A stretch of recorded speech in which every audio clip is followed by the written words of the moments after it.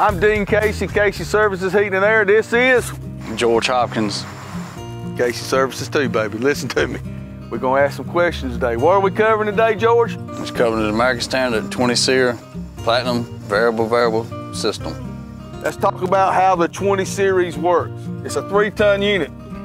That's 36,000 BTUs. The 20 Platinum series starts out at the 25% level. And then it peaks out at 100% level, right, George? That's right. If it's a 3-ton unit and it starts out at 25%, that's a little bit less than a ton of air, right? That's right. And it ramps up how much every time it goes to another step, George? It ramps up in 10th increments. All right. If when it goes from 25, it goes, the next step is 25.1. That's right. And then when it goes up and it ramps up again, it goes to 25.2. And it keeps going up that till it gets to 100%.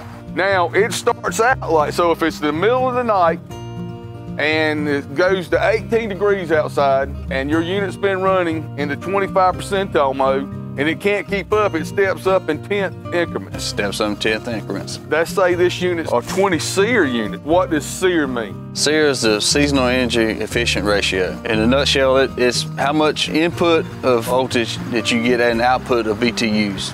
This unit could be doing way above 20 SEER because this 3-ton unit's working at a 25% level.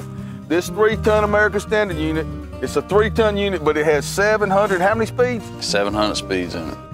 So that's used the analogy of a car going down the interstate. You're on I-95 going to Myrtle Beach, right? I want to run at 65 miles an hour and I want to be as efficient as I can be. That's right.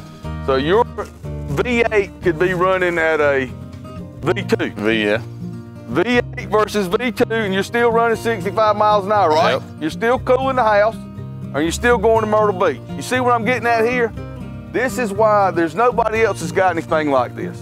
The closest one is like a 65 speed unit, right?